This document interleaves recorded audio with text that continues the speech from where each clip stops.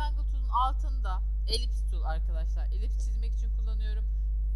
Birçok özelliği zaten diğerlerinde olduğu gibi aynı artık bildiğiniz gibi. Onun dışında yine elipsin kendince özellikleri var. Mesela bütün bir elips çizmek için kullandığımız seçenek ya da payda verilmiş elips. Şuradan payda özelliklerini görüyorsunuz. Buradan paydasını istediğiniz açıya getirebiliyorsunuz. Mesela 300 dedim. İşte yukarıdan da 30 derecelik açı verdim vesaire gibi. Açılarının yönlerini değiştirebilirsiniz bu şekilde.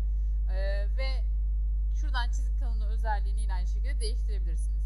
Bir özelliği daha var. Bir de arç özelliği, yani sadece yay olma özelliği var. Uçları açık bir çizgi şeklinde sadece isterseniz kullanabiliyorsunuz. Bütün elipste ya da paydalı elipste uçlar kapalı olduğu için gelip sol klikle iç dolgu, sağ klikle çizgi rengi verebildiğiniz gibi paydada da yapabiliyorsunuz bunu. Açık uçludaysa sadece uçları açık olduğu için boş bir obje, çizgi şeklinde olduğunu düşünün. Sadece çizgi rengi özelliği verebiliyorsunuz.